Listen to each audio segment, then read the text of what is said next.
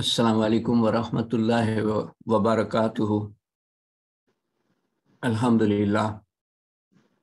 As-salatu was-salam ala Rasulullah. Nahmaduhu nusalli ala Rasulihil Kareem. Amma ba'd. A'udhu billahi minash shaitanir rajim. Bismillahir rahmanir rahim. হাদিসে বর্ণিত ভবিষ্যৎবাণীর অধীনে আমরা আলোচনা করছি সেই সব হাদিস নিয়ে এবং মধ্যে মধ্যে কোরআনের আয়াত নিয়ে যেগুলা কিয়ামত সম্বন্ধে বলছে, যেগুলা কিয়ামত সম্বন্ধে বলছে, কিয়ামতের অবস্থা সম্বন্ধে। এবং গতবার শেষের দিকে বলছিলাম আমি হাউজে কাউসার সম্বন্ধে, এবং রাসূলুল্লাহ সাল্লাল্লাহু আলাইহি সাল্লাম বলেন যে যারা সেই হাউজে কাউসার থেকে একবার পানি পান করবে, অত্যন্ত শীতল ঠান্ডা, অত্যন্ত মিষ্টি মধুর, অত্যন্ত সুগন্ধময় পানি রাসূলুল্লাহ সাল্লাল্লাহু আলাইহি সাল্লাম নিজ হাতে তা দিবেন উম্মতকে, এবং উনি তাদের চিনতে পারবেন, তারা ওনাকে চিনতে পারবে, কারণ তারা রাসূলুল্লাহ সাল্লাল্লাহু আলাইহি সাল্লামের সুন্নত অনুসরণ করেছিল। রাসূলুল্লাহ সাল্লাল্লাহু আলাইহি সাল্লাম তাদের চিনতে পারবেন তাদের অজুর জায়গা থেকে, যেখান শরীরের যেই অঙ্গ ধৌত করে মানুষ অজুর জন্য, সেই সব অঙ্গ থেকে নূর বের হবে, কপাল থেকে নূর বের হবে।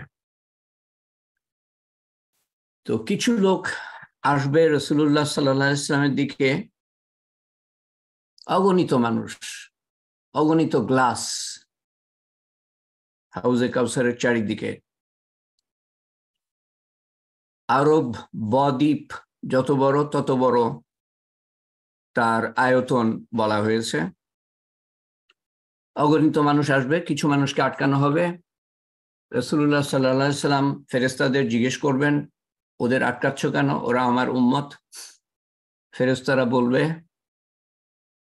যে আপনি জানেন না, আপনি যাওয়ার পরে তারা আপনার ধর্মের মধ্যে নতুন জিনিস নিয়ে এসেছিল, নতুন উদ্ভাবন, বেদাত যেটাকে বলা হয়েছে।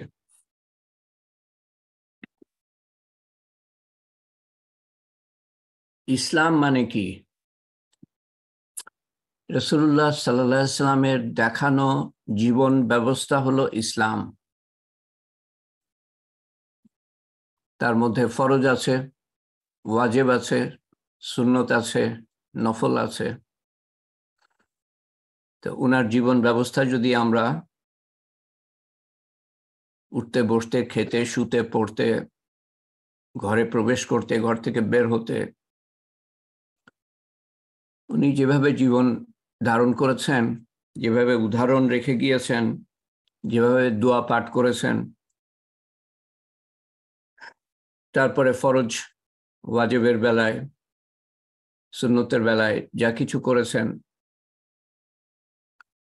নফলের বেলায়, এইসব অনুসরণ করাই হলো ইসলাম। আল্লাহকে মানো, আল্লাহর নবীকে মানো। আল্লাহর নবী যা দিয়েছেন তা গ্রহণ করো, উনি যার থেকে নিষেধ করেছেন তা প্রত্যাখ্যান করো। সাহাবারা পুঙ্খানুপুঙ্খ রূপে উনার সুন্নত পদাঙ্ক অনুসরণ করতেন। তারা ইসলাম অনুসরণ করতেন। আমরা যখন সুবিধা মনে করি অনুসরণ করি, অনেক সময় জানি না, এলেমের অভাব। যখন মন চায় না অনুসরণ করি না, মন চাওয়া জীবন। এটা যেটা অনুসরণ করি সেটাও মন চাই বলে অনুসরণ করি, আর যেটা অনুসরণ করি না যতটা, এবং সেটার অংশই বেশি হবে, সেটাও মন চায় না বলে করি না। তো এটাকে বলে মন চাওয়া জীবন। আমাদের ইসলাম পালনও হলো আমাদের মন যদি চায় তো যতটুক চায় ততটুক পালন করি।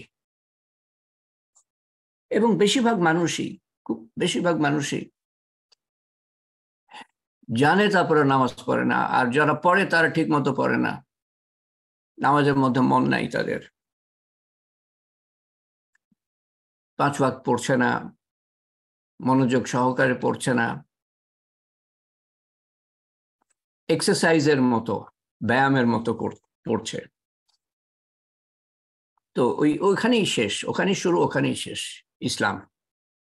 তারপর হয়তো রোজা রাখলো, তারপর হয়তো পারলে হজ করলো, ইচ্ছা হলে হজ করলো, সামর্থ্য থাকলেও ইচ্ছা হলে হজ করলো।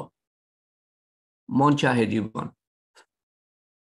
ইচ্ছা হলে জাকাত দিল, যতটুক ইচ্ছা ততটুক জাকাত দিল, কোনো হিসাবের বালাই নাই ওখানে, কোনো সুন্নতের বালাই নাই। জাকাত দেওয়ার পিছনে, জাকাত দেওয়ার মধ্যে পিছনে ওয়াজিব, ফরজ, ওয়াজিব, সুন্নত আছে প্রত্যেকটার ক্ষেত্রে, হজের ব্যাপারে, নামাজের ব্যাপারে। তো তারপরে তো এর বাইরে এই যে স্তম্ভ, 5টা স্তম্ভ তো 5টা স্তম্ভ মাত্র, এটা তো পুরা বাড়ি না। 5টা স্তম্ভ গেড়ে কেউ যদি বলে, তৈরি করে কেউ যদি বলে এটা আমার বাড়ি, সবাই পাগল বলবে। স্তম্ভ দিয়ে তো বাড়ি হয় না। দেয়াল দরকার, ফাউন্ডেশন, ভিত্তি দরকার, ছাদ দরকার, জানলা দরজা দরকার, মেঝে দরকার, ফার্নিচার দরকার, জানলার কি বলে, ইয়ে, ফার্নিশিং দরকার, পর্দা, কাপড় চোপড় দরকার, কত কিছু দরকার একটা বাড়ি বাড়ি বানাতে হলে। তো 5 ভাগের 1 ভাগ, যারা একটু জ্ঞানী গুণী, 5 ভাগের 1 ভাগকে ইসলাম মনে করে, বাকি 5 ভাগের 4 ভাগের খবরই নাই। তো মোদ্দা কথা, আসল কথা হলো যে ইসলাম মানে হলো নবীর জীবন ব্যবস্থা, যেটা উনি দেখিয়ে গিয়েছেন, সেটাকে অনুসরণ করা। তাহলে আমি ইসলামের উপরে। যতটুকু আমি প্রত্যাখ্যান করব, যতটুকু দূরে থাকব, ততটুকু আমি ইসলাম থেকে দূরে, উনার সুন্নত থেকে দূরে, বা কোনো সময় ফরজ থেকে দূরে, গোনার থেকে, কবিরা গোনার থেকে দূরে থাকা। তারপর আমি দোয়া করব, আল্লাহ তাআলা দোয়া কবুল করবেন।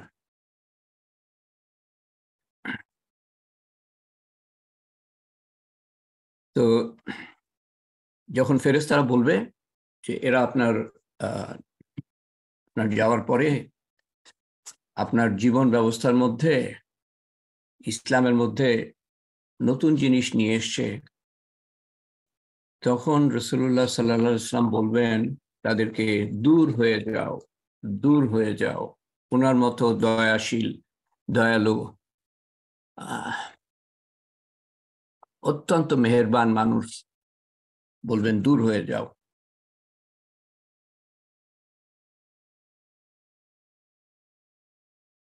এই জন্য এলেমের প্রয়োজন, জানা যে কোনটা সুন্নত, কোনটা সুন্নত না। যেটা সুন্নত না সেটা যদি আমি করি, বেদাত করি, আমি পাকড়া হয়ে যাব। তো আর ওই পানি পান না করলে আমি, আমার আমার জান বেরিয়ে আসবে কিয়ামতের মাঠে। মনে রাখবেন, সূর্য অত্যন্ত কাছে, দোজকও অত্যন্ত কাছে। কিভাবে আমরা ওখানে সময় কাটাবো, হিসাব দিব? মানুষ ঘামতে থাকবে। এইসব আল্লাহর ওয়াদা, আল্লাহ নবীর ওয়াদা, হতে বাধ্য হবে। তো এগুলার বিরুদ্ধে যে এগুলা ঠেকানোর যে উপায়, এগুলা বিরুদ্ধে যে প্রস্তুতি, সেটা হলো আল্লাহ নবীর সুন্নত অনুসরণ করা। এই হাদিসটা আমি যখন 24-25 বছর বয়সে শুনি কোনো আলেমের মুখে, তো তখন আমার মনে হলো, ওরে আল্লাহ, তাই নাকি? সুন্নত অনুসরণ করতে হবে, না হলে আমি কিয়ামতের মাঠে যখন পানি খাওয়ার সময় আসবে তখন আমি পানি পাবো না। রাসূলুল্লাহ সাল্লাল্লাহু আলাইহি ওয়াসাল্লাম বলবেন, দূর হয়ে যাও, দূর হয়ে যাও। যিনি আমাদের চোখের মণি, অন্তরের কলিজা, উনি বলবেন দূর হয়ে যাও। তো তখন আমি প্রথম যে জিনিসটা চিন্তা করলাম, দেখলাম যে আমি যদি হঠাৎ মারা যাই সুন্নত পালন না করে, তাহলে তো আমার উপায় নাই, তাহলে তো আমি ধ্বংস। আর যদি আমার একটু সময় থাকে, খবর দেওয়া হয় যে আর তুমি আর কিছুদিন বাঁচবা, তারপরে মারা যাবা, তো তখন আমি একটু সুযোগ পাবো সুন্নত এর উপরে আমল করতে, ফরজের উপরে আমল করতে। নামাজ কালাম পড়তাম তখন, কিন্তু দাড়ি তো আমি রাতারাতি গজাতে পারবো না। 24 বছর বয়স তখন, আমি দাড়ি রাখলাম। ওই বয়সে কে দাড়ি রাখে? ক্যাডেট কলেজ থেকে পাশ করে দাড়ি রাখা। আমি দেখলাম যে আমি যদি অল্প সময়ের মধ্যে মারা যাই, দাড়িটা কম করে আমার থাকবে মৃত্যুর সময়। তারপর আস্তে আস্তে আমি চেষ্টা করি আর কি, একের পর এক তবলিগ জামাতের সাথে চলাফেরা করতে করতে সেই এলেমটা হাসিল করা, যে কি কি সুন্নত, দৈনন্দিন জীবনের সুন্নত। তো এই তালিমের হালকা, যেটা বর্তমান সিরিয়াল, এটা শেষ হলে আমরা ওই শয়তান সম্বন্ধে আলোচনা শুরু করেছিলাম বছর 2 আগে। 3টে হালকার পরে তখন রোজা চলে আসে, তারপরে আর ওই শয়তানের কৌশল এবং শয়তানের কৌশল থেকে কিভাবে আমরা বাঁচবো কোরআন এবং সুন্নতের মাধ্যমে, অনুসরণের মাধ্যমে, সেটাতে আর ফিরে যেতে পারি নাই। তো এটা শেষ করে তারপর আমি সুন্নতের যাব ইনশাআল্লাহ। আমি এটাই মনে করছি। আল্লাহ তাআলা আমার অন্তরকে সেই দিক নির্দেশনা যেন দেন, কোন দিকে যাওয়া উচিত। তো সুন্নাত অত্যন্ত গুরুত্বপূর্ণ। আমি আরেকটা তালিমের হালকায় অনেক কয়টা তালিমের হালকা করেছি আরেক গ্রুপকে নিয়ে, এই বিভিন্ন সুন্নতের উপরে। তার আগে অবশ্য আলাপ করেছি, যেটা আপনাদের সামনে হয়তো আলাপ করার প্রয়োজন পড়বে না, যে সুন্নত, এই হাদিসগুলা কিভাবে সংকলন করা হয় এবং কিভাবে সহি, তারপরে ভালো, তারপরে দুর্বল, এই যে বিভিন্ন গ্রুপের মধ্যে ভাগ করা হয়, এটাও কিভাবে করা হয়। এবং 4টে যে মাযহাব বলে, আমরা হানাফি, বাংলাদেশ, ইন্ডিয়া, পাকিস্তান বেশিরভাগই হানাফি। তো এই 4টে মাযহাব কিভাবে আসে এবং এদের এই মাযহাব তৈরি করতে গিয়ে যারা তৈরি করেন, এটা মাযহাব মানে হলো যে এই কিছু তারতম্য আছে, যে কেউ কেউ এইখানে হাত উঠায়, কেউ এইখানে হাত উঠায়, কেউ বুকের উপরে হাত উঠায়, কেউ নাভির কাছে বা নাভির নিচে হাত উঠায়, এই ধরনের তারতম্য। কেউ জোরে আল্লাহু আকবার বলে, উঠার সময় আল্লাহু আকবার বলে, আবার কেউ বলে না, মনে মনে বলে। এরকম সামান্য তারতম্য আছে এই 4 মাযহাবের মধ্যে, খুব বেশি তফাৎ নাই। 90-95 ভাগ একই কথা বলছে ফরজ, ওয়াজিব, সুন্নত সম্বন্ধে। তো রাসূলুল্লাহ সাল্লাল্লাহু আলাইহি ওয়াসাল্লাম বিভিন্ন সময় বিভিন্নভাবে পালন করেছেন। তো সেটা যে যখন দেখে এসছে, সে সেটা বলেছে, নকল করেছে, মানুষকে বলেছে। তো ওইখানে কিছু তারতম্য হয়ে গিয়েছে আর কি। যে কোনো একটা অনুসরণ করলেই হয়। তো তো এই 4টে মাযহাব কিভাবে হলো, এই সম্বন্ধে আলাপ করতে অনেক কয়টা হালকা হয়ে যায়, কিন্তু আমি আলাপ করবো বিশেষত আপনাদের সামনে যে বিভিন্ন সুন্নত, বিভিন্ন সময়ের সুন্নত গুলা কি কি, এবং বিভিন্ন দোয়াগুলা কি কি, এবং তার আগে আলাপ করব যে আল্লাহর জিকির, আল্লাহর জিকিরের গুরুত্ব মহত্ব সম্বন্ধে আরেকদিন বলছিলাম আমি, যে অত্যন্ত গুরুত্বপূর্ণ যে আমরা উঠতে বসতে, আল্লাহ তাআলা বলেন কোরআন শরীফে, উঠতে বসতে দাঁড়াতে চলতে ফিরতে আমরা আল্লাহকে স্মরণ করি। অত্যন্ত গুরুত্বপূর্ণ জিকির, আল্লাহকে স্মরণ করা সর্ব অবস্থায়, বলতে গেলে জিহাদের থেকে উত্তম, জিহাদের থেকে উত্তম এক হাদিসে বলছে। তো ওটা সম্বন্ধে, কারণ যখন আমরা সুন্নতের উপর থাকি, সুন্নত পালন করি, এটা শোয়ার সুন্নত হোক, আমি ঘুমিয়ে আছি 6 ঘন্টা 7 ঘন্টা, তো আমি জিকিরের মধ্যে, আল্লাহর জিকিরের মধ্যে, ঘুমের মধ্যেও আল্লাহর জিকিরের মধ্যে ফেরেশতারা সওয়াব লিখতে থাকবে। সুন্নত এই জন্য গুরুত্বপূর্ণ, যখনই আমি বাথরুম ব্যবহার করছি সুন্নত মতো আমি আল্লাহর জিকিরের মধ্যে, আল্লাহ স্মরণের মধ্যে। জিকির মানে হলো স্মরণ। আমরা এখন যে কথা বলছি, আল্লাহর কথা শুনছি মনোযোগ সহকারে, এবং আশা করি সবাই মনোযোগ সহকারে শুনবেন। তফাৎ হয়, কেউ কেউ গোল্ডেনে পায় আর কেউ ফেল করে। কি জন্য? ওই ক্লাসে মনোযোগ একটা একটা পন্থা, একটা রাস্তা, যে জন্য তফাৎ হয়ে যায়। ক্লাসে মনোযোগ, 2 নম্বর নোট নেয়া, এভাবে 3 নম্বর বাড়িতে পড়াশোনা করা। তো আমাদের মনোযোগ যদি না থাকে তো নোট তো আমরা নিচ্ছি না। হ্যাঁ, এটা আল্লাহর কথা শুনলাম, মনে থাকলো, পালন করতে চাইলে করলাম, এরকম মনোভাব থাকলে তো হবে না। আমি শুনবো মনোযোগ সহকারে, শুনবো সম্মান সহকারে আল্লাহর কথা, আল্লাহ নবীর কথা শুনবো, আমল করার নিয়তে শুনবো, পৌঁছাবার নিয়তে, তাহলে আল্লাহ তাআলা আমল করার তৌফিক দিয়ে দিবেন, আমল করার তৌফিক দিয়ে দিবেন আল্লাহ তাআলা। চারটে ব্যাপারে যদি আমরা সচেতন থাকি, আর না হলে সারা জীবন তালিমের হালকায় যোগ দিয়ে যাব। আমি দেখেছি পরিবর্তন তেমন আসে না, আসে কিছু, কিন্তু তেমন আসে না। জানা শোনা সত্ত্বেও আমি দেখেছি গোনার কাজ করে যাচ্ছে, বলার পরেও গোনার কাজ করে যাচ্ছে। 5 ওয়াক্ত নামাজি, অনেক সময় নিয়ে নামাজ পড়ে, কি করে জানি না এত সময় নিয়ে।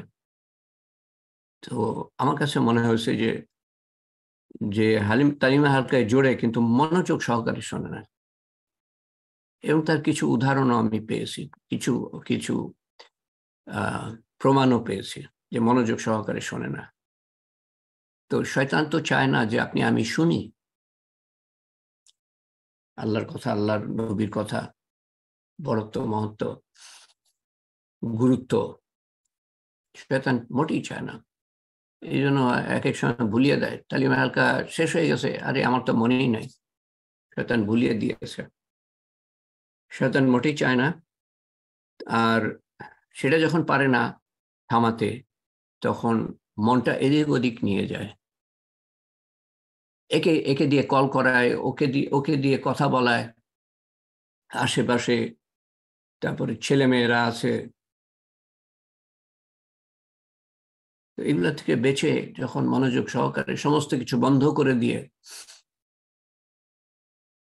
নামাজে যেমন দুনিয়ার থেকে আমি কাট অফ, সেটা হলো নামাজ, দুনিয়ার থেকে আমি কাট অফ, আল্লাহর সাথে আমার কানেকশন, সেরকম তালিমের হালকায় দুনিয়ার থেকে কাট অফ, আল্লাহর সাথে কানেকশন যখন হবে, তখন আস্তে আস্তে জীবনের পরিবর্তন শুরু হবে। দুনিয়াতেও শান্তি ও সফলতা, এবং আখেরাতেও শান্তি ও সফলতা।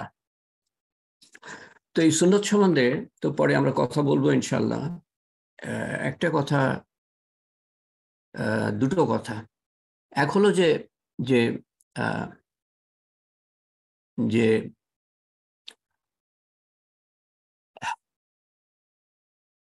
রাসূলুল্লাহ সাল্লাল্লাহু আলাইহি সাল্লাম মেসওয়াক, এক ধরনের গাছের ডাল দিয়ে মেসওয়াক করতেন, এবং উনি অত্যন্ত সচেতন ছিলেন এই ব্যাপারে। কোন কোন আলেম বলেন যে এটা ওনার জন্য ফরজ ছিল ওযুর আগে মেসওয়াক করা। রোজার সময় উনি মেসওয়াক করতেন। ঘরে ঢুকে প্রথম কাজ, এরকম একটা হাদিস পড়েছি, ঘরে ঢুকে ওনার স্ত্রীরা বলছেন যে উনি প্রথম কাজ যেটা করতেন সেটা হলো মেসওয়াক। দুনিয়ার কোন মানুষটা আছে এরকম করে? 1400 বছর আগে, 1450 বছর আগে। তো মেসওয়াক আমাদের জন্য ফরজ না, কিন্তু সুন্নত, আল্লাহর নবীর সুন্নত। আমার তো অবশ্যই অনুসরণ করা উচিত। আমার জন্য ফরজ কি ফরজ না সেটা আমি কেন দেখব? এটা হলো আল্লাহ নবীর প্রতি ভালোবাসা। হুম। এক সাহাবী অন্ধ হয়ে গিয়েছেন, রাসূলুল্লাহ সাল্লাল্লাহু আলাইহি ওয়াসাল্লাম দুনিয়া থেকে চলে গিয়েছেন, ওনার বয়স হয়ে গিয়েছে সাহাবীর, উনি অন্ধ, হেঁটে যাচ্ছেন সম্ভবত ঘোড়ার পিঠে চড়ে, এবং কেউ ওনাকে ধরে নিয়ে যাচ্ছে। তো যে ব্যক্তি ধরে নিয়ে যাচ্ছে উনি দেখেন যে এক জায়গায় এসে ওনাকে যখন বলা হলো যে অমুক জায়গায় আমরা এসছি, তো এই সাহাবী মাথা নিচু করলেন চলতে চলতে, আবার মাথা উঁচু করলেন। তো যিনি লাগাম ধরে নিয়ে যাচ্ছিলেন উনি জিজ্ঞেস করলেন যে আপনি মাথা নিচু করলেন কেন, মাথা উঁচু করলেন কেন?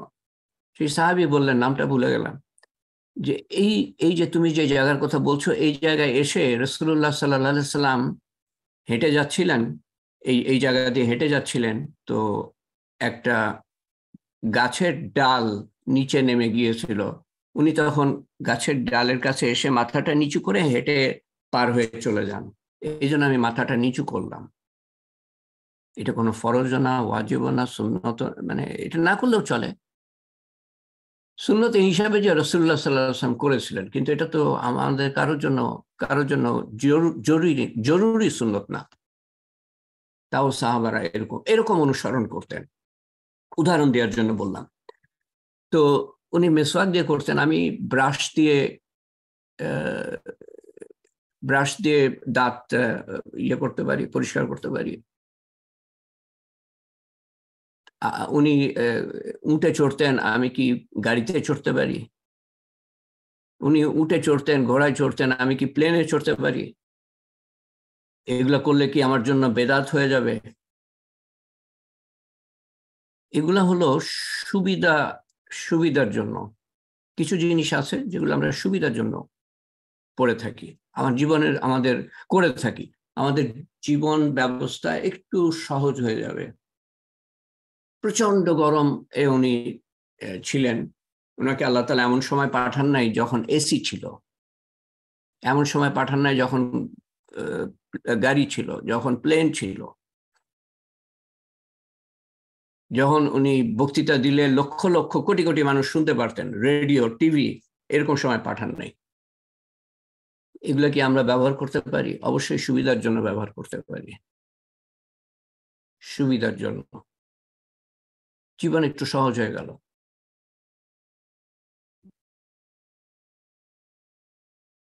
আমি দেখেছি মেসওয়াক দিয়ে যে যে কাজ হয় তার থেকে ব্রাশ কিন্তু মুসলমানরাই আবিষ্কার করে।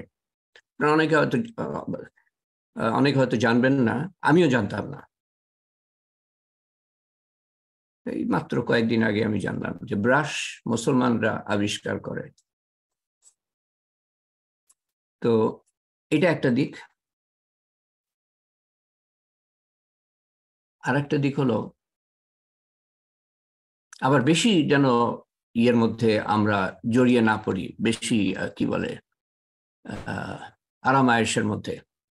কিছু সুবিধা তো, মানে জীবন সহজ করার জন্য গাড়ি, প্লেন, তারপরে এই ধরনের জিনিস। আর একটা দিক হলো যে, এটা কি বলতে যাচ্ছিলাম, ওই ওই কথাটা একটু মনে রাখবেন, যে খাওয়া দাওয়ার ব্যাপারে একটু মিতব্যয়ী হওয়া। উনি বহুত কষ্ট করেছেন, ক্ষুধার তাড়না, দারিদ্রতার মধ্যে জীবন যাপন করা, আমাদের জন্য উদাহরণ স্থাপন করা। আমরা যাতে আরাম আয়েশের মধ্যে গা ভাসিয়ে না দিই, অপচয়ের মধ্যে গা ভাসিয়ে না দিই, অনেক খাওয়া খেয়ে শরীরের মেদ বাড়িয়ে, চর্বি বাড়িয়ে, অসুখ বিসুখ না করি। বেশি খেয়েই মানুষ মারা যায়, বেশি না খেয়ে মানুষ অত মারা যায় না। এবং আপনাদের পরশুদিনই বললাম, পরশু নাকি, যে আমি মনে হয় 3টে হাদিস দেখেছি যেখানে রাসূলুল্লাহ সাল্লাল্লাহু আলাইহি সাল্লাম অপছন্দ প্রকাশ করেছেন, ওনার অপছন্দ যে ভুঁড়ি আছে। এক ক্ষেত্রে উনি বলছেন যে এইটা না থাকলে কত ভালো হতো, কত সুন্দর হতো এই ভুঁড়িটা না থাকলে।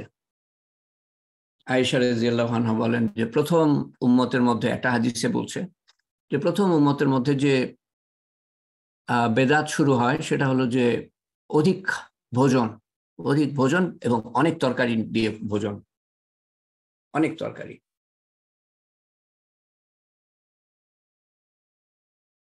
রোজার কথা বলেছিলাম, এই কথাটা এই জন্য আনছি, এই খাবারের ব্যাপারটা এই জন্য আনছি যে আমি ওই রোজার কথাটা আংশিক বলেছিলাম, নফল রোজা, যেটা নফল বলি আমরা, কিন্তু আল্লাহ নবীর অত্যন্ত গুরুত্বপূর্ণ সুন্নত ছিল। তো কিছুটা উল্লেখ করি, কিছুটা উল্লেখ করি নাই আমি, সেই জন্য আমি এই কথাটা আবার উঠাচ্ছি। সেটা হলো যে উনি সোমবার এবং বৃহস্পতিবার রোজা রাখতেন, এই ব্যাপারে সচেতন ছিলেন। আরেকটা, এটাতে 8টা রোজা হয়ে যায় মাসে, তো এটা অনেকের জন্য যদি কষ্টকর হয়, তো 13, 14, 15, চাঁদের মাসে 13, 14, 15 এই 3টা দিন রোজা রাখেন, বাকি 27 দিন ঠিক আছে খাওয়া দাওয়া করেন, কিন্তু পরিমিত। আমাদের অনুষ্ঠানে অপব্যয় না করি, অনুষ্ঠানের ব্যাপারে অপব্যয় না করি, কম্পিটিশন না করি, কোনো প্রয়োজন নাই মানুষকে দেখানোর জন্য কম্পিটিশন করা, কোনো প্রয়োজন নাই, এটা হিসাব দিতে হবে এগুলার। তো এটাই, এই কথাটা এই জন্য উঠে যে কিয়ামতের দিন, হাদিসে বলছে কিয়ামতের দিন সেসব ব্যক্তিরা সবচেয়ে ক্ষুধার্ত থাকবে, ক্ষুধার্ত, যাদের যাদের যারা নিয়মিত মানে খেতেই থাকতো, পৃথিবীতে খেতেই থাকতো। আমাদের দেশে 5 ওয়াক্ত খাবার, 5 বার খাবার, মানে 4 বার খাবার, ওনারা 2 বার খেতেন, 9টা 10টার দিকে একবার, তারপরে ওই আসর এবং মাগরিবের মধ্যে একবার, শেষ। খাবার ছিল না, ওনাকে তো বাদশাহী দেওয়া হয়েছিল, উনি নেন নাই। পাহাড়কে সোনায় পরিবর্তন করার প্রস্তাব দিয়েছিলেন আল্লাহ তাআলা, মক্কার চারিদিকে পাহাড় সোনায় রূপান্তরিত করা হবে, আপনার সাথে সাথে চলবে, আপনার উম্মতকে বিলি করতে থাকবেন। উনি জানতেন যে সম্পদের কি ফিতনা, সম্পদ কত বড় পরীক্ষা। উনি বলেছিলেন আমি জানি তোমরা গরিবীর পরীক্ষায় পাশ করবা, কিন্তু আমার ভয় হয় যখন তোমাদের কাছে সম্পদ আসবে তোমরা এবং তার জন্য কম্পিটিশন, তার জন্য প্রতিযোগিতা করবা এবং তোমাদেরকে দেয়া হবে এবং তোমরা সেটার অপব্যবহার করে ধ্বংস হয়ে যাবা, যেমনটা তোমাদের আগের উম্মতরা ধ্বংস হয়ে গিয়েছিল সম্পদ পাওয়ার পর।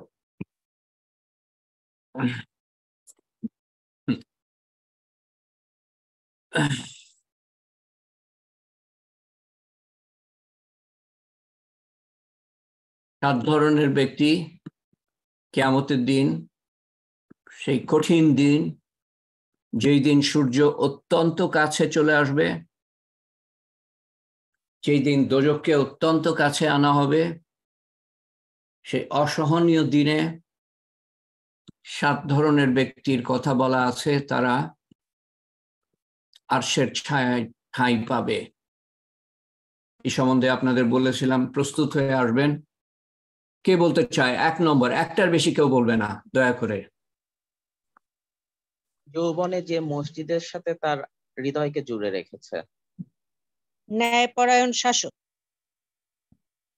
ওকে, যৌবনে যে মানে না, তুমি দুটো মিশিয়ে দিচ্ছ রূপম। যৌবনে যে যৌবন কাটিয়েছে আল্লাহকে স্মরণ করে, আল্লাহর ইবাদতে, এটা একটা। আর আরেকটা হলো যে যার অন্তরটা লটকে থাকে মসজিদের সাথে লটকে থাকে, এটা যে কোনো বয়সের হতে পারে। তার মানে ওই 5 ওয়াক্ত নামাজ কখন, আবার পরের নামাজটা কখন, এই দুটো আলাদা। আর হেলালুন নাহার বললো ন্যায়পরায়ণ বাদশা। আচ্ছা, এখন এটা সম্বন্ধে আমি একটা কথা বলি, সেটা হলো যে আমরা সবাই কিন্তু, এই হেলালুন নাহারও কিন্তু তার বাড়িতে বাদশা, তার যে বাড়ির কাজের মানুষরা আছে, অধীনস্থ যারা আছে, তাদের বাদশা, তার স্বামী আবার তার উপরে বাদশা। তো এরকম সবাই তার নিজের গণ্ডিতে বাদশা। তো আহ, তার নিজের গণ্ডিতে কতটুকু ন্যায়পরায়ণ, সেটার হিসাব তাহলে সবারই হবে কম বেশি। আচ্ছা, 3টে গেল। তারপরে গোপনে দান এমন করা। গোপনে, এটা কে বললো? শাহনাজ? হাসিনা পারভিন। আচ্ছা, হাসিনা পারভিন। গোপনে কি দান করা। মানে ডান হাত, বাম হাত জানবে না, ডান হাত কি ডান করলো। ওকে, 4টে গেল, 4টে। তারপরে এমন ব্যক্তি যাকে সম্ভ্রান্ত বংশের আচ্ছা, এখানে শাহনাজ বেগম বলছে, আর কেউ বলবেন না দয়া করে। শব্দ হচ্ছে কার যেন স্যার। এমন ব্যক্তি যাকে সম্ভ্রান্ত বংশের সুন্দরী নারী তাকে পাপ কাজ করার জন্য আহ্বান করেছে, কিন্তু সে পাপ কাজে সাড়া না দিয়ে প্রত্যাখ্যান করেছে একমাত্র আল্লাহর ভয়ে। Very good. সম্ভ্রান্ত ব্যক্তি, মহিলা, বংশের মহিলা। Very good. 5টা গেল। তারপর মনে হয় নেমুর রহমান সাহেব বলছিলেন, একটা বলবেন। একটা যে আকল অনুযায়ী কিভাবে কাটালাম, আল্লাহ যে আকল দিচ্ছেন, বুদ্ধি বিবেচনা দিচ্ছেন, সেটা কতটুকু প্রয়োগ করে দুনিয়াতে আমি জীবনযাপন করছি, সেটা আল্লাহ বিবেচনায় আনবেন। এইটা হলো কিয়ামতের দিন আরশের ছায়ার নিচে স্থান পাওয়ার মানে 7জন ব্যক্তির মধ্যে। ওটা হলো যে ওটাতে আসছি আমি পরে, এরপরেই। আচ্ছা, ওয়ালাইকুম এমন আসসালাম। দুজন মানুষ না এমন দুজন মানুষ যারা আল্লাহর জন্যই ভালোবাসা জড়িত হয়েছে, এবং তারা আল্লাহর জন্যই সাক্ষাৎ করে এবং প্রস্থান করে, সেটাও আল্লাহর জন্যই। এমন দুজন মানুষ যারা আল্লাহর ভালোবাসার কারণেই একে অপরের সাথে সম্পর্ক রাখে, মিলিত হয়, এবং যদি বিচ্ছেদ হয় তো আল্লাহর কারণেই বিচ্ছেদ হয়। এরকম কাছাকাছি অর্থ। 6টা হলো মনে হয়। আল্লাহকে খুশি করার জন্য আল্লাহর দ্বীনের কাজ করা।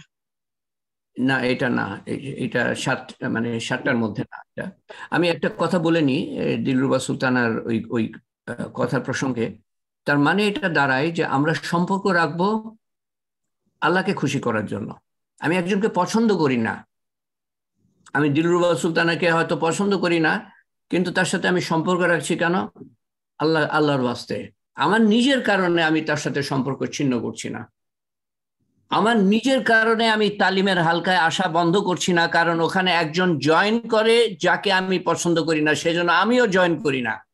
এটা অত্যন্ত বড় নির্বুদ্ধিতা। আমি শুনেছি যে এরকম নাকি হয়েছে এই তালিমের হালকায়, আমাদের তালিমের হালকায়।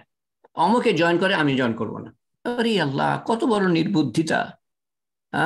এখানে তো কত মানুষ থাকতে পারে আমি পছন্দ করি না, তার মানে কি আমার কত জায়গায়, কত ক্ষেত্রে জীবনের যেখানে আছে মানুষ যাদের আমি পছন্দ করি না, তার মানে যেই কাজ ভালো কাজ সেটা কি আমি করব না? এটা মানুষের কারণে। আল্লাহর ওয়াস্তে সবাইকে ভালোবাসবো, এইটা হলো ইসলাম। ইসলাম কি বোঝার চেষ্টা করেন? আল্লাহর কাছ থেকে তো বদলা চান, আল্লাহর কাছে আল্লাহর দোয়া কবুল করেন, সেটা তো চান। মনের মধ্যে কোনো হিংসা বিদ্বেষ থাকলে দোয়া কবুল হবে না।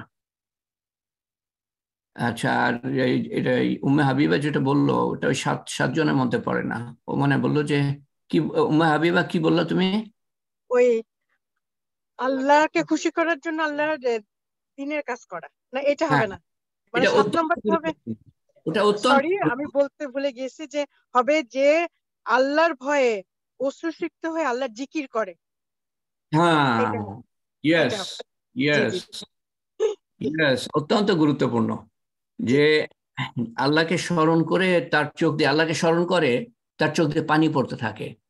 এটা আল্লাহর ভয়ে হতে পারে, নিজে গুনাহ করেছে সেটার জন্য হতে পারে, সেটাও আল্লাহর ভয়ে। আমি গুনাহ করেছি, আল্লাহকে ভয় করো, চোখ দিয়ে পানি পড়ে। নির্জনে নির্জনে।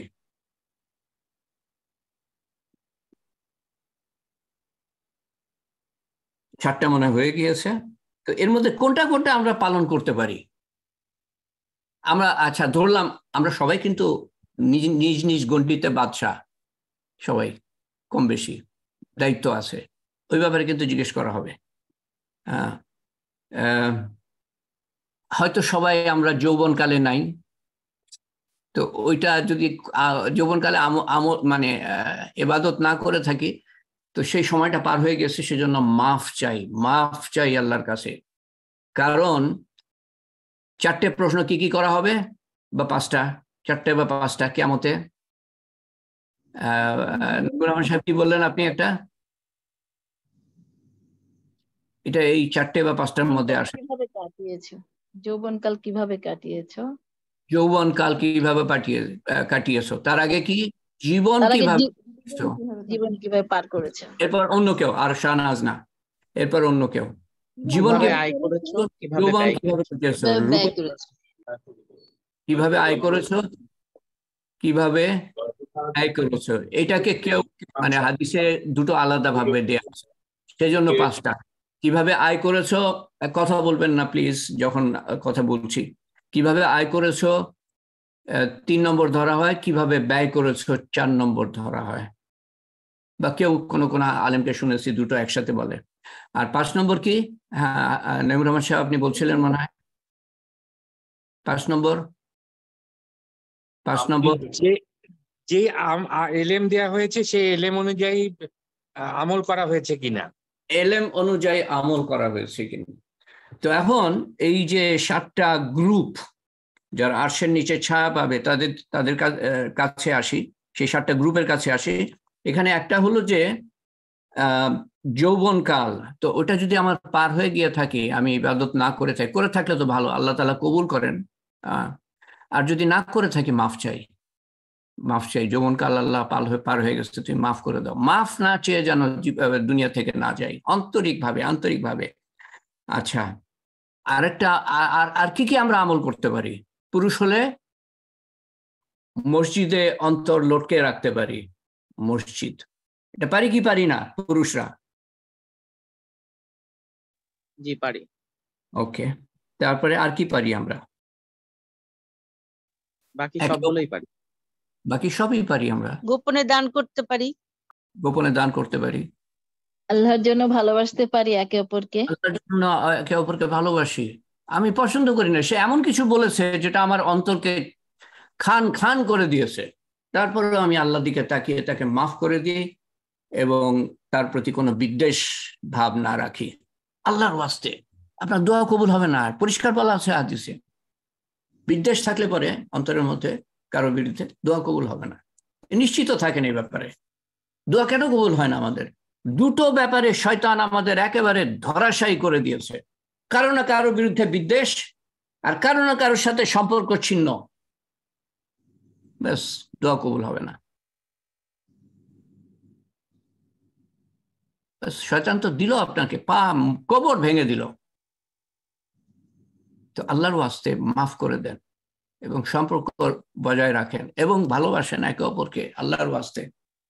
এবং এটাও বলা আছে হাদিসে যে রাসূলুল্লাহ সাল্লাল্লাহু আলাইহি ওয়াসাল্লাম বলছেন, তুমি যে ওকে অমুককে ভালোবাসো, তুমি কি তাকে বলেছ? ও বললো যে না, আমি বলি নাই। রাসূলুল্লাহ সাল্লাল্লাহু আলাইহি ওয়াসাল্লাম বলেন, ওকে বলো যে তুমি আল্লাহর ওয়াস্তে তাকে ভালোবাসো। এটা সুন্নাত, বড় সুন্নাত, বহুত বড় সুন্নাত, যে আরশের নিচে ছায়া পাবেন। আর বাকি সবই আমরা পারি। নির্জনে বসে আল্লাহর কথা চিন্তা করে, স্মরণ করে, আল্লাহর ভয়ের জন্য, গোনার জন্য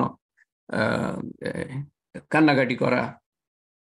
তারপরে এটা হয়তো সবার ক্ষেত্রে নাও আসতে পারে, কোনো মহিলা আহ্বান করছে, তাকে প্রত্যাখ্যান করা। তারপরে সৎকার কথা বলেছি আমরা। তারপরে বাকি সবই বলেছি আমরা। তো এগুলো আমরা যেন আমলের মধ্যে নিয়ে আসি।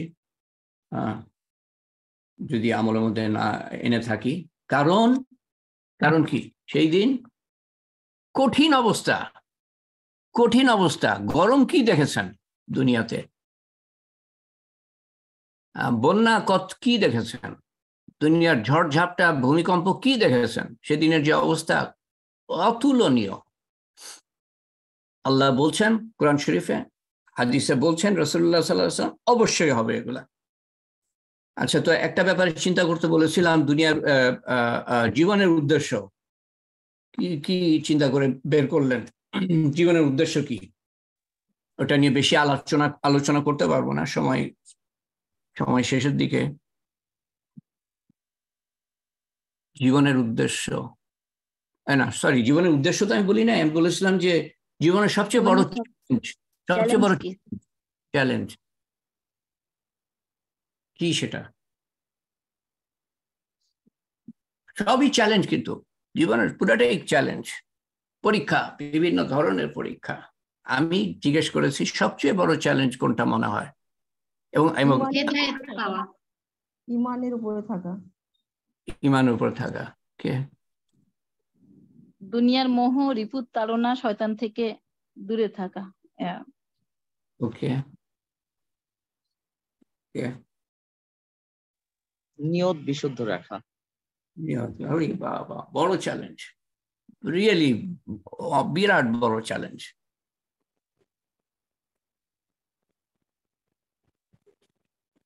এবং আমি যেটা বলবো সেটাই যে সঠিক হবে সেটা আমি বলছি না। হ্যাঁ, এইটা এখন আমার শুনে মনে হচ্ছে যে আরে এটা তো বিরাট চ্যালেঞ্জ। এটাই কি সবচেয়ে বড় চ্যালেঞ্জ, নিয়ত বিশুদ্ধ রাখা? আমার এখন এই কথাটা মনে হচ্ছে, যদিও আমার মনের মধ্যে অন্য কিছু আছে।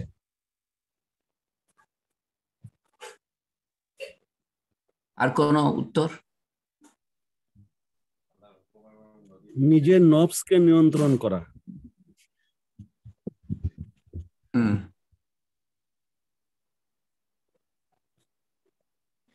ইসলামের যথাযথ পালন করা, সম্পূর্ণ পালন করা, কোনো আংশিক পালন না। কি পালন করা?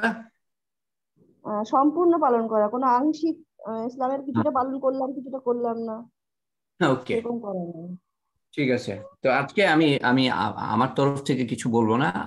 সামনের বার আবার আমি এই প্রশ্নটা তুলবো, আরো যদি কারো কোনো চিন্তা থাকে ব্যাপারে, তারপরে আমরা ইনশাআল্লাহ আমার কাছে যেটা মনে হয় সেটা বলে তারপর অন্য কিছুতে যাব আমরা শেষের দিকে, তালিমের শেষের দিকে। আরো কিছু কথা বলার আছে ভবিষ্যৎবাণী সম্বন্ধে, কিয়ামত সম্বন্ধে, এবং এটা শেষ হয়ে গেলে আমরা ওই শয়তানের ধোঁকা, শয়তান কিভাবে আমাদের বিচ্যুত করার চেষ্টা করে। 24 ঘন্টা আপনি তো ঘুমান, 6 ঘন্টা 7 ঘন্টা আপনার আমার খবরই থাকে না, শয়তান ঘুমায় না। সবচেয়ে বড় শত্রু, এবং তার মানে শয়তান বদ্ধ পরিকর, একেবারে ডিটারমিন্ড, যেটা ইংরেজিতে বলে, বাংলা কি হবে? ডিটারমিন্ডের বাংলা কি হবে? একেবারে যে তোজকে নিয়ে যাবেই, দৃঢ় সংকল্প, দোজকে নিয়ে যাবেই। তো এটার বিরুদ্ধে কোরআন ব্যবহার করে, হাদিস ব্যবহার করে কিভাবে আমরা বাঁচতে পারি, এই হলো টপিক। এটা শেষ হলে পরেই আল্লাহ তাআলা আমাদের তৌফিক দেন। এবং চ্যাট বক্সে কোনো চ্যাট নাই, কোনো রিকোয়েস্ট নাই। দোয়া কবুলের শর্ত মনে রাখবেন, কবিরা গুনাহ থেকে দূরে থাকা, এক কথায় সব শেষ হয়ে যায়। কিন্তু একটা হাদিসে বলা আছে, পিতামাতার অবাধ্য যেন না হই, নেশাখোর এর দোয়া কবুল হবে না। পিতামাতার অবাধ্য, নেশাখোর।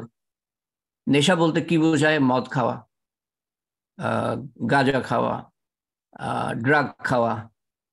আর কিছু আছে যেটাকে আমরা নেশার মধ্যে ফেলতে পারি? যে কোনো কিছুর আসক্তি, যে কোনো জিনিসের আসক্তি। যেমন সিরিয়াল দেখা, তারপরে কোনো কিছুর বদ অভ্যাস। আচ্ছা, তুমি যে বললে না সিরিয়াল দেখা, এটা কিন্তু একটু আতঙ্কজনক হয়ে যাবে। তো আমি বলে নি এই যে কখন এটা খারাপ হবে, মানে এমনিতেই তো মানে কি হচ্ছে, আমি আমার পুরুষ দেখছি বা আমি মেয়ে হয়ে পুরুষ দেখছি আর পুরুষ হয়ে মেয়ে দেখছি ইত্যাদি, সেদিক দিয়ে তো অবশ্যই গণনার কাজ করছি। তো তারপরে কি হচ্ছে যে নামাজের সময় হয়তো পার হয়ে গেল,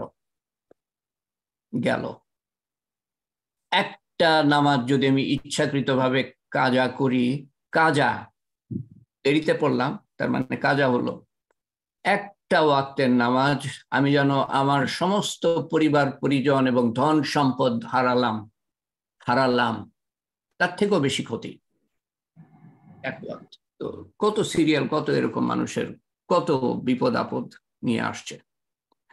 আচ্ছা, তো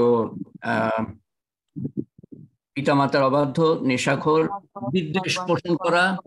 বিদ্বেষ পোষণ করা, একটা হাদিসে এই চারটে আমলের কথা বলা আছে। এবং হাদিসটা কিন্তু ইয়ের সম্বন্ধে, যে ওই কি বলে ওটাকে, শবে কদর, লাইলাতুল কদর এর রাত্রিতে আল্লাহ তাআলা সবার গুনাহ মাফ করে দেন ইত্যাদি দোয়া কবুল করেন, 4 ব্যক্তি ছাড়া, যে পিতামাতার অবাধ্য, নেশাখোর, বিদ্বেষ পোষণকারী, সম্পর্ক ছিন্নকারী।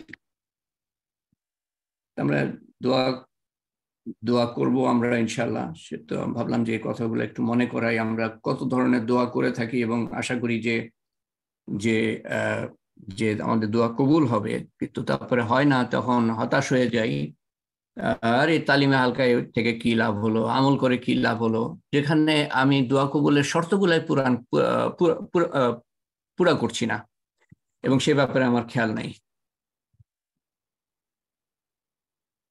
আর আরেকটা কথা আমি বারবার ভুলে যাই মনে করাতে, যে রিজিকের কষ্ট, দুনিয়াতে রিজিকের কষ্ট দূর করার আমল কয়েকদিন আগে আমি পোস্ট করেছি, এটা একটু দেখে নিবেন যাদের প্রয়োজন।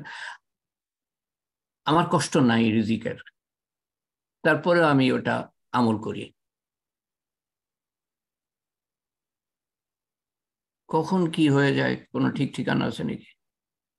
ইন্স্যুরেন্সের মতো, আমার শত্রু নাই, তারপরে আমি আমল করি। ওই শত্রু মোকাবেলা করার জন্য যে আমলগুলো আছে আমি করি ওগুলা। এইখানে শফিউল হক বকুল আপনাদের থেকে আমাকে অনেক ভালো চিনে, সে বলতে পারবে যে আমার মনে হয় আমার কোনো শত্রু নাই, তারপরে আমি আমল করি।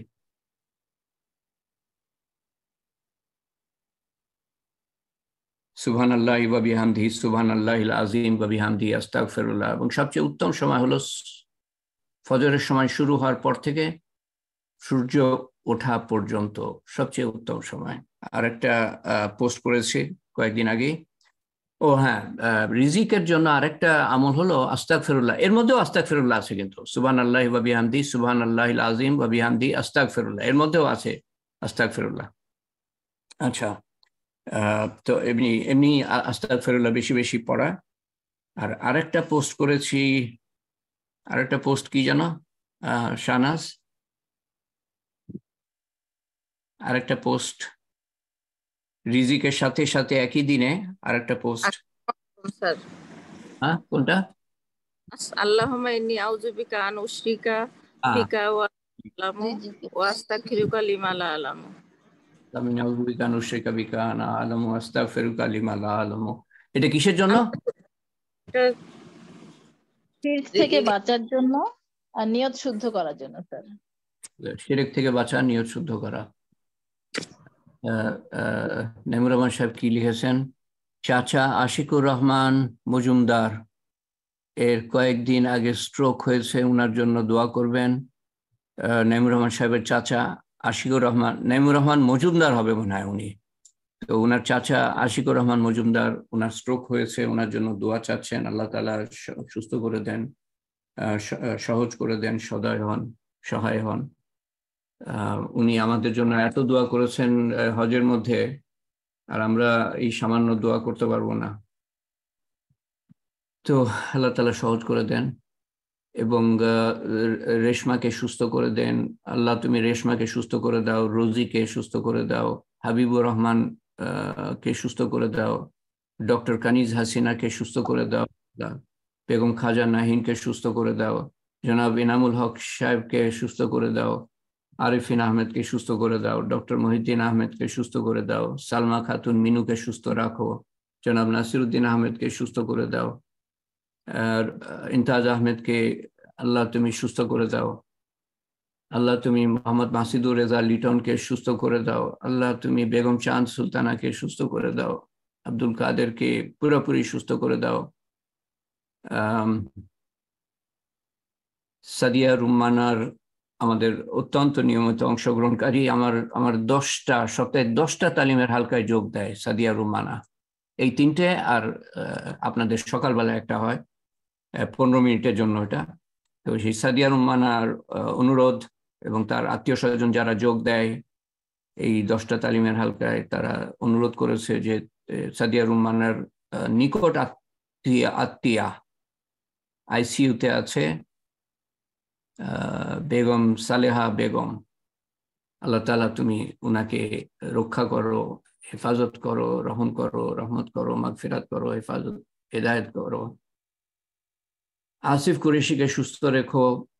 এইচএসসি পরীক্ষার্থীদের সহায় হয়েও। আমার এক আপা দোয়া চেয়েছেন, তাকে তুমি সুস্থ রেখো। নাজমা আক্তার এবং তার পরিবারবর্গ, শিরিনা খাতুন ডলি এবং তার পরিবারবর্গদের সুস্থ রেখো আল্লাহ। শাহনাজ আক্তার এবং তার পরিবারকে সুস্থ রেখো। শাহেদা বেগমকে তুমি সুস্থ করে দিও। ফিরোজা খালা, সুলতানা খালাদের সুস্থ রেখো। রিতা ইসলামের মেয়ের সমস্যা সমাধান করে দিও। আর দোয়া চেয়েছিল এর আগে, আমি ভুলে যাই এটা, সেটা হলো যে নাসরিন বেগম আমাদের অতি নিয়মিত অংশগ্রহণকারী। নাসরিন বেগম একজনের জন্য দোয়া চেয়েছিল, লুৎফুন্নেসা কথাটা আমার মাথার মধ্যে থাকে নাই। উনার ব্রেস্ট টিউমার ধরা পড়েছে। আল্লাহ তাআলা যেন, মানে গতবার বলেছিলাম আমি সম্ভবত, আল্লাহ তাআলা যেন সেটা তার জন্য সহজ করে দেন। এবং নাসরিন বেগমের বড় কন্যা কোহিনুর সাইমা এর ডেঙ্গু তো হচ্ছে, অনেকেই হচ্ছে, কিন্তু তার আবার 20 তারিখ থেকে, এই মাসেরই 20 তারিখ থেকে পরীক্ষা, সেমেস্টার ফাইনাল পরীক্ষা। আল্লাহ তুমি সহজ করে দাও আল্লাহ। এবং আমাদের মধ্যে আরো যারা অসুস্থ আছে আল্লাহ, সবার জন্য সহজ করে দাও আল্লাহ। এবং জান্নাতুল ফেরদৌস দান করো আল্লাহ। জনাব খন্দকার ইউনুস আলীকে, বেগম আমরান শাহী আক্তারকে, জনাব শাহজাহানকে, জনাব সৈয়দ আশরাফুল হককে, বেগম নূর নাহারকে, জনাব তরিকুল ইসলামকে, বেগম ইয়াসমিন সাগরীকে, কাজী আশফাকুল ইসলাম অলিন্দোকে, জনাব মোহাম্মদ মাহবুর রহমানকে, জনাব রূপচাঁদ শেখকে, জনাব আনোয়ারুল ইসলামকে, বেগম আনোয়ারা বেগমকে, বেগম আসমা খাতুনকে, শেখ ওয়াসিউজ্জামানকে, জনাব কাজী মোহাম্মদ শরীফকে, বেগম নার্গিস পারভিনকে, মাহমুদুর রহমান অনিকে, জনাব মনওয়ার হোসেনকে, বেগম আফরোজাকে, মোহাম্মদ আজিজুল হককে, জনাব মোহাম্মদ আজিজুল হককে, জনাব আজহারুল ইসলাম কুরেশিকে। আল্লাহ তুমি সহায় হও, সদয় হও, সহজ করো এবং কবুল করো আমাদের সবাইকে, যারা জীবিত এবং যারা মৃত সবাইকে তুমি কবুল করো। দোয়ার আগে আমাদের মনোভাব কিরকম থাকা উচিত, এই কথাটা বলে আমি শুরু করছি। আল্লাহুম্মা আমিন। আল্লাহুম্মা সাল্লি আলা সাইয়্যিদিনা মুহাম্মদ।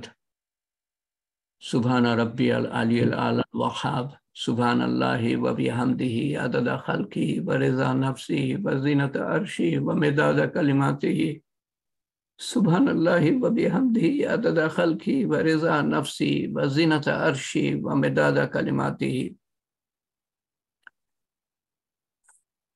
ربنا لا تؤاخذنا إن نسينا أو أخطأنا ربنا ولا تحمل علينا إصرا كما حملته على الذين من قبلنا ربنا ولا تحملنا ما لا طاقة لنا به واعف عنا واغفر لنا وارحمنا أنت مولانا فانصرنا على القوم الكافرين ربنا إننا سمعنا منادي ينادي للإيمان أن آمنوا بربكم فآمنا ربنا فاغفر لنا ذنوبنا وكفر عنا سيئاتنا وتوفنا مع الأبرار ربنا وآتنا ما وعدتنا على رسلك ولا تخزنا يوم القيامة إنك لا تخلف الميعاد ربنا آتنا في الدنيا حسنة وفي الآخرة حسنة وقنا عذاب النار ربنا هب لنا من أزواجنا وذرياتنا قرة أعين واجعلني للمتقين إماما ربي اجعلني مقيم الصلاة ومن ذريتي ربنا وتقبل دعاء يا فاطر السماوات والأرض أنت ولي في الدنيا والآخرة يا ذا الجلال والإكرام يا ذو الجلال والإكرام لا إله إلا أنت سبحانك إني كنت من الظالمين لا إله إلا أنت سبحانك إنا كنا من الظالمين يا مالك الملك يا عزيز الجبار المتكبر يا خالق الباري المصور হে পরবর্তীগার হে পাক পরবর্তীগার তুমি আমাদের তৌফিক দিয়েছো পরম মেহেরবান হয়ে আমরা চরম গুনাহগার তারপরেও তুমি তৌফিক দিয়েছো তোমার সামনে তোমার কিছু কথা শোনার এবং তোমার সামনে হাত উঠাবার তোমার কাছে চাওয়ার তৌফিক না দিলে আমরা এখানে সমবেত হতে পারতাম না আল্লাহ এবং তোমার কাছে হাত উঠাতে পারতাম না তোমার কিছু কথা শুনতে পারতাম না আল্লাহ দুনিয়াতে কত মানুষ আছে আল্লাহ শয়ে শয়ে কোটি মানুষ যারা তোমার পরিচয় পায় নাই আল্লাহ যারা তোমাকে চিনতে পারে নাই আল্লাহ যারা তোমাকে জানতে পারে নাই আল্লাহ যারা তোমার হুকুম জানতে পারে নাই আল্লাহ যারা তোমার নবীকে চিনতে পারে নাই এবং তার সুন্নত জানতে পারে নাই তুমি আমাদের কিছুটা হলেও তৌফিক দিয়েছো আল্লাহ এটা যে কত বড় মেহেরবানি তোমার আমরা বুঝি না আল্লাহ আমাদের সেই বুঝটা দাও এবং আমল করার তৌফিক দান করো আল্লাহ তোমার হুকুম আহকাম জানার তোমার প্রতি দায়ী দায়িত্ব পালন করার এবং তোমার বান্দাদের প্রতি দায়ী দায়িত্ব পালন করার তৌফিক আমাদের দিয়ে দিও আল্লাহ যত গুনাহ করেছি এই পর্যন্ত অমান্য করে মন চাহে জীবন যাপন করে কিছু তুমি ক্ষমা করে দিও অনেক সময় জেনে শুনেও করেছি অনেক সময় না জেনে করেছি আল্লাহ কবিরা গুনাহ ছোট গুনাহ প্রকাশ্যে অপ্রকাশ্যে আল্লাহ বড় জালেম বড় নিজের প্রতি নির্যাতনকারী আল্লাহ নিজের প্রতি নির্যাতনকারী আল্লাহ বুঝেও বুঝি না শুনেও শুনি না দেখেও দেখি না আল্লাহ তুমি আমাদের বুঝ দিয়ে দাও আল্লাহ তুমি আমাদের কবুল করো আল্লাহ কবুল করো আল্লাহ কবুল করো আল্লাহ আমরা চাই আর না চাই পুরাপুরি দিনের উপরে ওঠার তৌফিক দান করো আল্লাহ নিয়ত করার তৌফিক দান করো এবং তোমার কাছে আন্তরিকভাবে নিয়ত করার তৌফিক দান করো এবং তোমার কাছে আন্তরিকভাবে দোয়া করার তৌফিক দান করো আল্লাহ এবং এলেম শিক্ষা করার মৃত্যু পর্যন্ত এলেম শিক্ষা করার মৃত্যু পর্যন্ত এলেম শিক্ষা করার তৌফিক দান করো যদি কোনো বেয়াদবি করে থাকি এই ধরনের মজলিসে যে তোমার কথা হয় আল্লাহ তুমি মাফ করে দিও আমাদের অন্তরটাকে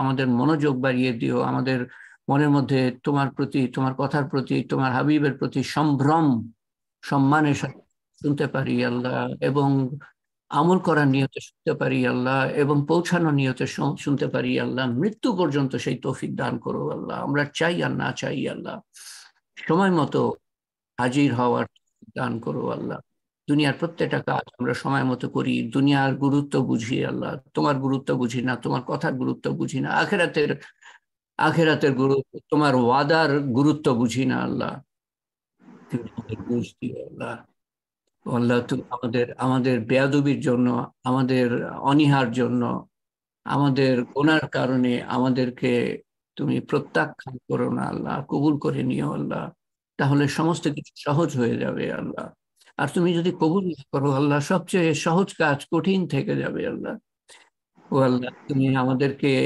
চারিদিক থেকে রক্ষা করো শয়তানের ধোঁকা থেকে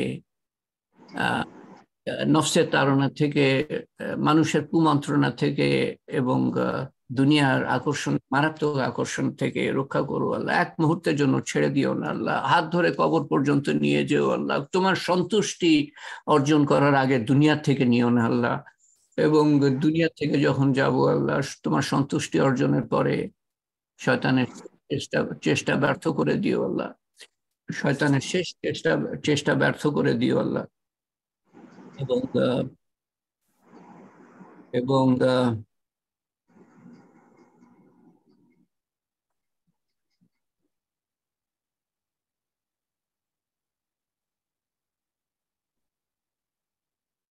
শয়তানের শেষ চেষ্টা ব্যর্থ করে দিও আল্লাহ, যাতে তোমার সর্বোত্তম ব্যবহার আখিরাতের প্রত্যেকটা ঘাটিতে পেতে পারি, কবর থেকে শুরু করে আল্লাহ। এবং আমাদের আপনজন, প্রিয়জন, নিকটজন যারা কবরে শায়িত আল্লাহ, তুমি তাদের কবরের আযাবকে মাফ করে দিও আল্লাহ। তুমি তাদের কবরকে প্রশস্ত করে দিও, তাদের কবরকে নূর দিয়ে পরিপূর্ণ করে দিও, তাদের কবরকে জান্নাতুল ফেরদৌসের বাগান বানিয়ে দিও। এবং আমাদের প্রতিও তোমার সর্বোত্তম ব্যবহার দেখিও আল্লাহ। আমরা কিয়ামতের দিন উঠবো, আমাদের আপনজন, প্রিয়জন, নিকটজন সহ আল্লাহ, তুমি আমাদেরকে আরশের নিচে ছায়া দিও আল্লাহ। ও আল্লাহ, তুমি আমাদেরকে নিশ্চিন্ত মনে রেখো আল্লাহ। আমাদের হিসাব সহজ করে দিও আল্লাহ।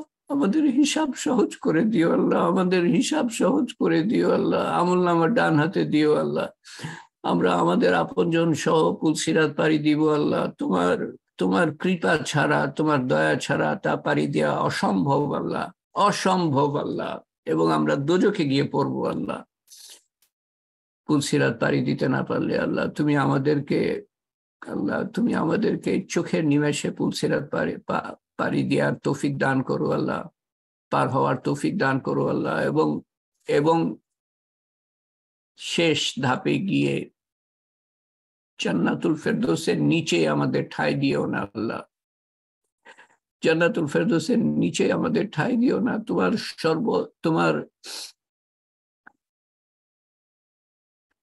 সর্বোত্তম রহমত যাতে আমরা চিরকাল পাই, তোমার হাবিবের সর্বনিকট সান্নিধ্য যেন আমরা চিরকাল পাই আল্লাহ।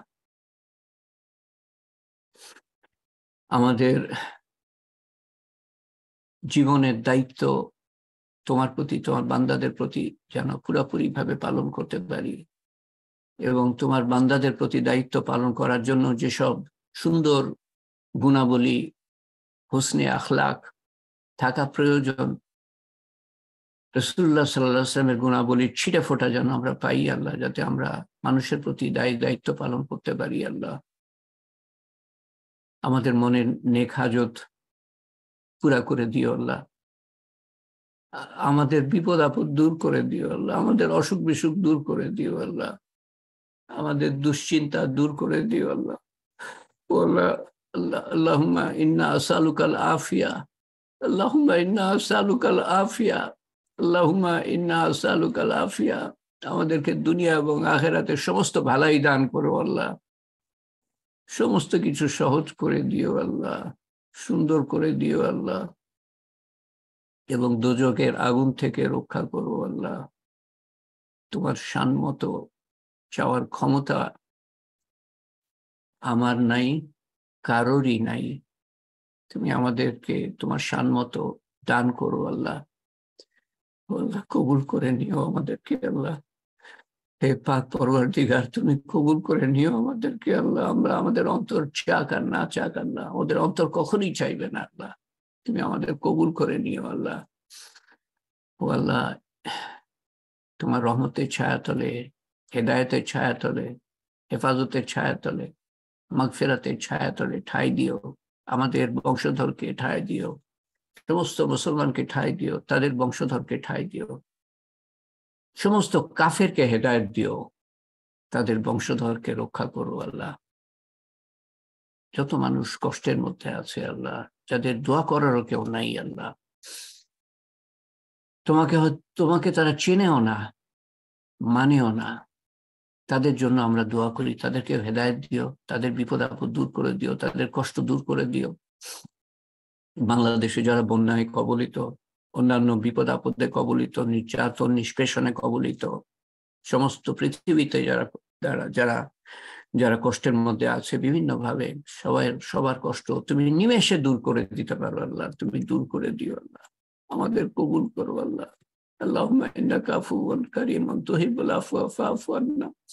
ربنا ظلمنا أنفسنا وإن لم تغفر لنا وترحمنا لنكونن من الخاسرين ربنا لا تزغ قلوبنا بعد إذ هديتنا وهب لنا من لدنك رحمة إنك أنت الوهاب يا قاضي الحاجات يا رفيع الدرجات يا حلال المشكلات يا مجيب الدعوات برحمتك نستغيث يا أول الأولين يا آخر الآخرين يا أكرم الأكرمين يا أرحم الراحمين يا راحم المساكين يا ذي القوة المتين ربنا تقبل منا إنك أنت السميع العليم وتب علينا إنك أنت التواب الرحيم سبحان ربك رب العزة عما يصفون وسلام على المرسلين والحمد لله رب العالمين يا حي يا قيوم برحمتك نستغيث آمين يا رب العالمين آمين يا رب العالمين آمين يا رب العالمين سبحان الله وبحمده سبحانك اللهم وبحمدك أشهد أن لا إله إلا أنت أستغفرك وأتوب إليك إن شاء الله আমরা সোমবারে মিলিত হব।